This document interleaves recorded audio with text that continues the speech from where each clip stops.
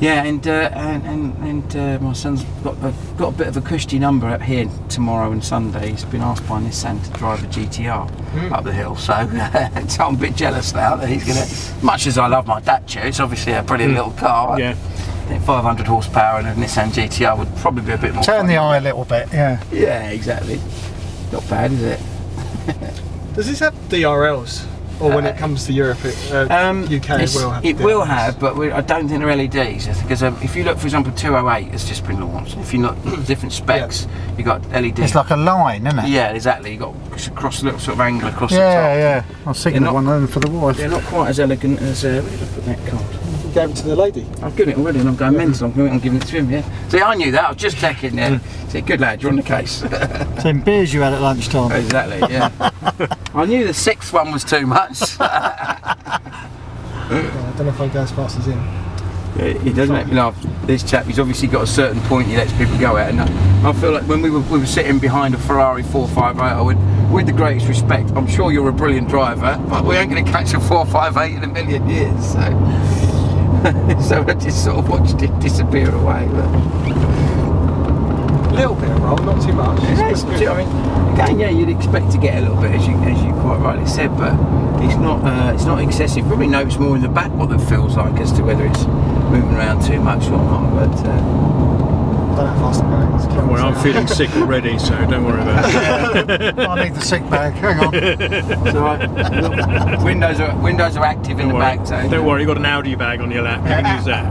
Got to test the efficiency of the leather. So we've got quite a tight left hand here. It's a little bit deceptive. So just bringing it a little bit further over to the right before you turn in. Now turn in, you'll be fine. That's perfect. Well done.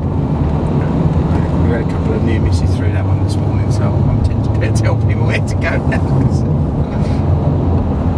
And I was talking to one of the guys that has been involved in this event since it started. He said in 1999 when Nick Heifeld came up here in current McLaren F1 as it was at the time, Grand Prix car, 162 miles an hour just before it went past the stone wall there. That's pretty scary, isn't it? You think? Talk about threading through the eye of a needle, you know. It's all right though, because they've got all these lovely straw bales. That'd stop a Formula 1 car at 160 miles an hour. Easy. It always makes you laugh when you think back in the 50s and the 60s. Well, yeah, that's what they used to have. Yeah, straw bales were the preferred method of stopping a car.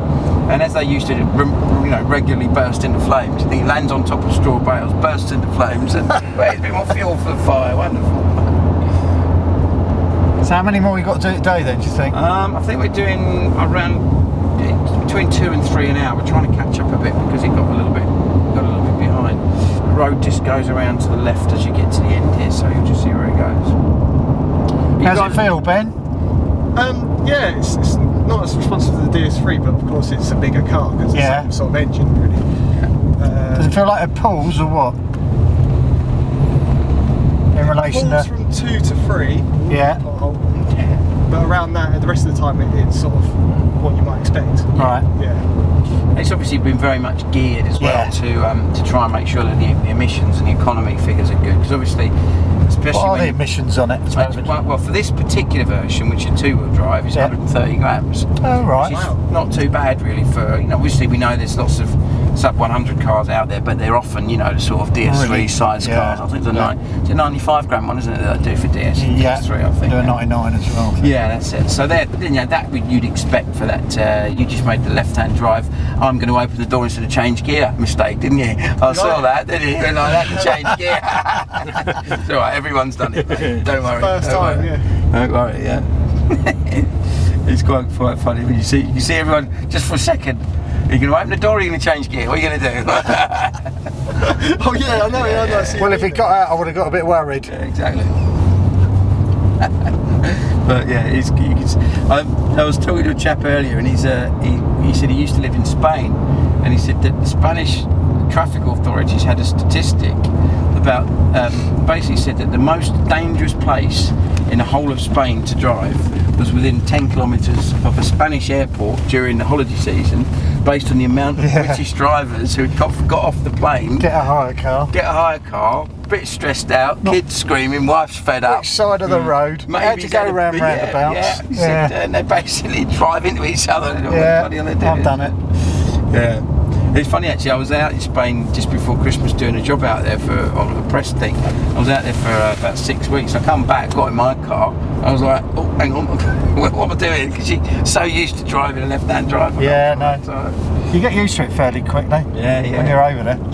And again, of course, because you're in the right environment, you're on the right side of the road, whereas here, if you're in the left hooker over this side. Exactly. It's tricky, isn't it? I've never done that. I've never driven a left hooker over here. Yeah, well, originally when they said they were going to announce Dacia and they were going to do the pre-launch, which this is basically, they were saying, well, we've got a load of left-hand drive cars from Europe. We're going to put them in the showroom. So if you go to a Renault dealer in the UK now, they'll have mainly yellow and white in Renault, and then a bit of blue and silver in the corner promoting Dacia. There'll be one on display as a static. There'll be promotional material and brochures. You can go and find out about them. So if you had somebody that said, oh, you had to go in one of those. There'll be a little chink in one of the showrooms. You can go and see. But it's not going to be available to drive until the right-hand drive cars come available. Oh, right. And it's purely a what-if health and safety scenario, because for every person that will drive perfectly safely, you only have to take one person that goes out and has a big accident because they're driving a left-hand drive car in the UK. Yeah. And they'll say, well, Dacia shouldn't have let us drive it. Yeah, fair comment. So when are they expecting? End of the year, about sort of November, December time. Yeah. To see the right hand. I've got to be honest, the price point is pretty good, isn't it? It's solid, isn't it? For what it is, it is pretty good. I've got to be honest. Well, I can see a lot of people, certainly a lot of people have two-car families and think, like, I need a really solid, sensible, practical car. I've got 10 to 12 grand to spend, Yep. You can, 12, no, this one, top spec, for under 13. If you go for an entry spec at under 9, what can you get for that? I mean, you could easily spec up a C1 and get close to that if you threw stuff in it, couldn't you? So, it's pretty. The starting price is about the same as a C1, Yeah. isn't it? You don't get the power and the room at the back. No, exactly. Again, it depends on what you need the vehicle for, doesn't it? Some people. So what happens with the seat? Do they drop down or something, or what? Yeah, you do got. Do these come up? Because I know my old Focus, I just like the fact they come up. Or do these just come down? You basically, you tilt the base forward. Oh, you do? You can drop the back down to get it flat. You'll be able to get loads in it. Yeah. God Almighty, I'm actually getting slightly tempted myself. Dogs. It's not bad. It's not a bad proposition, just because it's, as you say, it's just such good value for money, isn't it? And we do a lot of lugging every couple of weeks. Do you? Yeah. You need something for your wife, don't you? Yeah. Yeah. I was looking at the Fiesta because you can. I like a two-door car. We don't really need a four, but you can drop the seats at the back and get quite a lot in. That's nice. Yeah, it's a speed adjusted steering, so as you'd expect, it's going to be lighter at lower speed. It's a little bit DS3 is obviously electric steering. Exactly.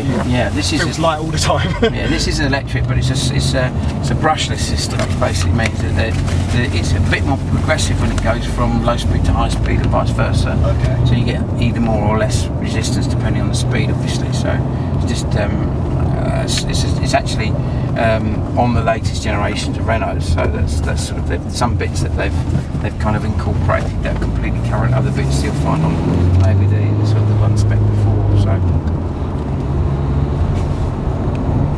So how long with your legs? Do you know? Not far now. Yeah, I mean, I had not. Right. Yeah, that's it. Yeah, I had a hip replacement in end of May. Yeah. I've been about a month now, and the physio said she's got. It's basically when I'm doing stuff like this where I'm up and about. Quite obviously today I'm in a car, but the next 5 to 4 days I'm standing up. Yeah, so he said just keep your sticks there just to give yourself a bit of rest, because all the muscles at the top when they did the operation are still sort of settling down a bit. Yeah, I was on sticks 3.5 months about a year ago, and my Achilles tendon rupture. Oh God! So I know what it's like on sticks, getting about. Yeah, it's a pain, isn't it? But it's what it you is. get there. It's just slow. Yeah. Go on, use your off-road tactics and just dive across. I wonder how long he took to go around the circuit. Exactly. He's getting there. Yeah, this is why we have areas which are not supposedly, you're supposed to go on as a spectator. That's right. Right, as we get up to this bit at the end, we just have to let these people go and just pop the hazards on just because they want us to have them on when we go down the middle of the hangar. This must be tough for a Ferrari. Yeah, have to be done very carefully, I think. So you just here today, or are you for the weekend, or are you doing? Just for today. Just today. Citroen gave us tickets, so cool. Come along, Bad, check it out. Yeah. What's the weather forecast for the next 2? Do you know? Bit of everything, I think. Is it? So, yeah, this is typical. What we'd expect, isn't it? The great British summertime. Well, to be honest, a couple of days ago, weather forecast was atrocious, and I don't think I've had much of a drop today, so I'm relatively happy. Yeah, I've got an option on a ticket tomorrow, so I'm not sure. Yeah, I think it's supposed to be 50 quid, isn't it? Not too bad, is it? I'm very impressed with the whole show. Oh, it's such a great event, and I mean, it's just there isn't anything like it. I like this bit. I wish I'd come in here quicker though, because I'm looking at buying 2 vehicles in the next, well, one in the next month.